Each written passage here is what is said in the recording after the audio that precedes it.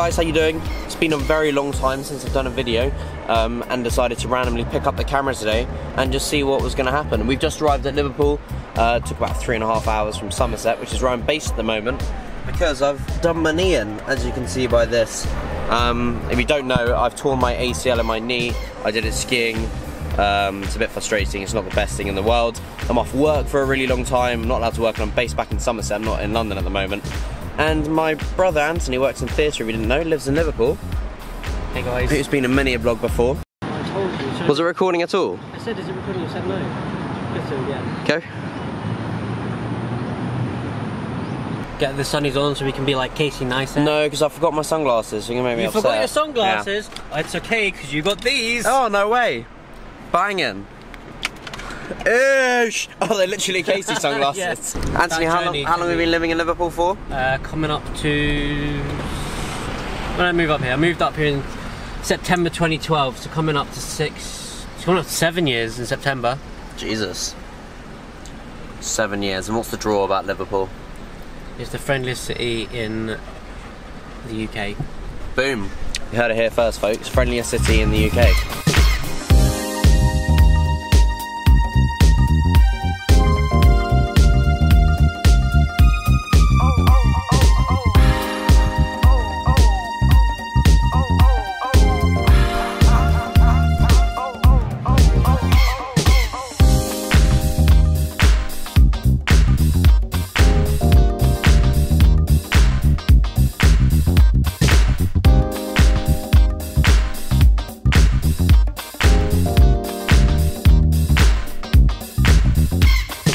We're finally all parked up anyway. I'm going to redo that bit because I'm not sure if I did it properly. But yeah, Anthony's been living in Liverpool for 7 years, and the reason why I'm popping up now is because he's got a new job and he's touring with a theatre company. Anthony works in theatre, and yeah, we're coming up before Easter Sunday that we always spend in London with all of our friends and family, and so now we're in Liverpool for a couple of days before Easter, and it is hot. Hi there. Over there is the Anglican Cathedral.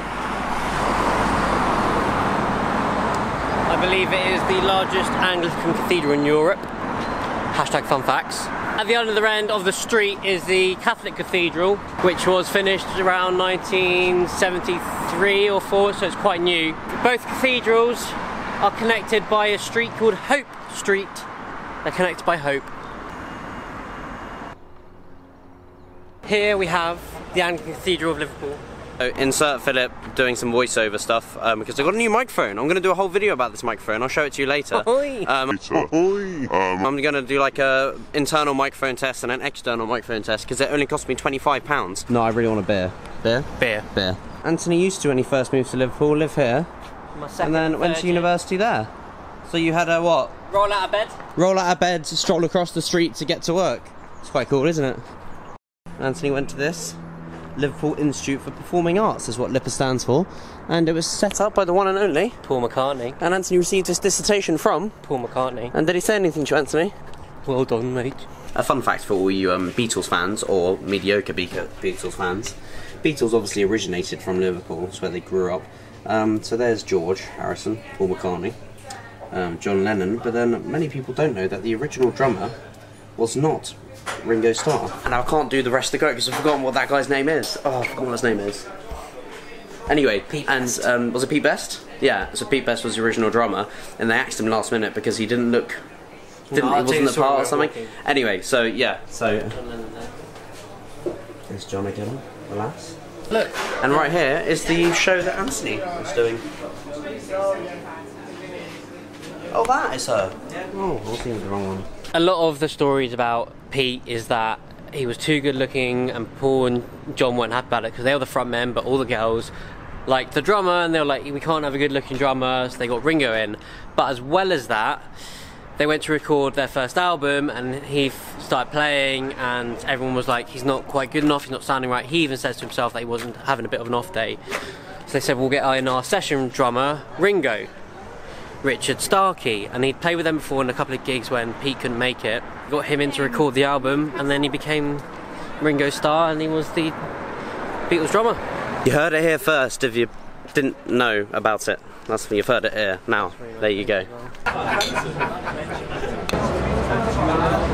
Oh, speak of the devil. We've ended up doing a little pub crawl, so we're on our second pint now in a nice little place with a gorgeous sunshine behind, and now we're going to be heading to a following place that Anthony goes to and gets a discount at. So that's nice, isn't it, Anthony? Yeah, and then I tried to watch it and so Got a moustache, mate. Yeah, I know. and what's the making one where we laugh about it? Beverages.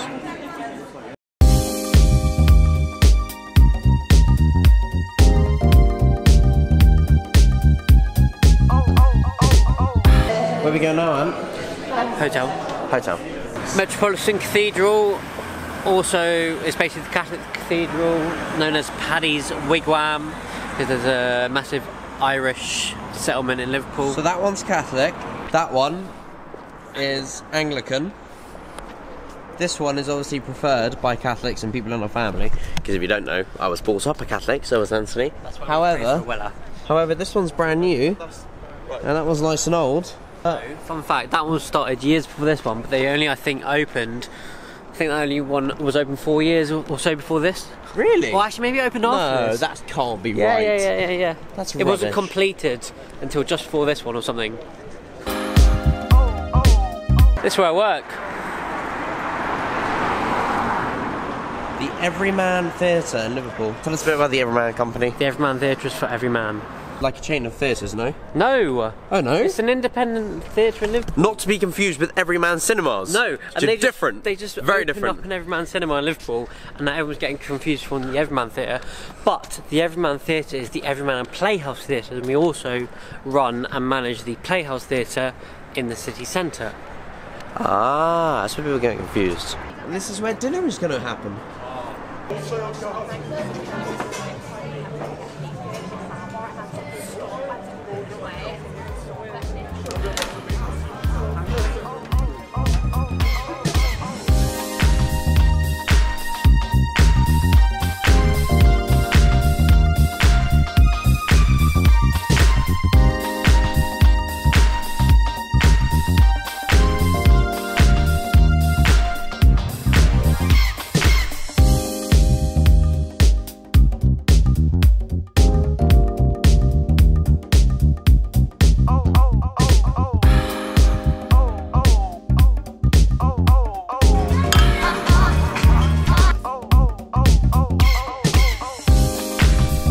How you doing, guys? I'm back in my hotel room, finally got back. It's been a very fun evening. Went to go see my brother's play, which was awesome. Sweeney Todd, the Everyman Theatre in Liverpool. Had a really good time there. I've seen a lot of theatre productions at that theatre, the Everyman, and I can safely say that was one of the best things I've seen. It was in the round, which is where you have a stage in the middle, and then the audience conferences the stage 360 degrees round, so you've got audience the entire way out. Anyway, tomorrow's Easter Sunday. We're going back to London. We've got a 4.5 hour drive back to London tomorrow.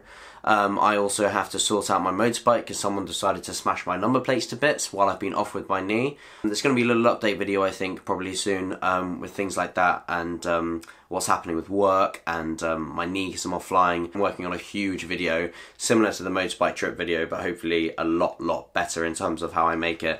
All about Canada and the Canadian Rockies. That's coming soon. Anyway, I'm rambling now. I hope you liked that short little snippet of Liverpool. Thanks for watching, thanks for giving me your time. If you haven't already, give this video a like. If you're not already, subscribe to this channel. And I'll see you guys really soon. Peace!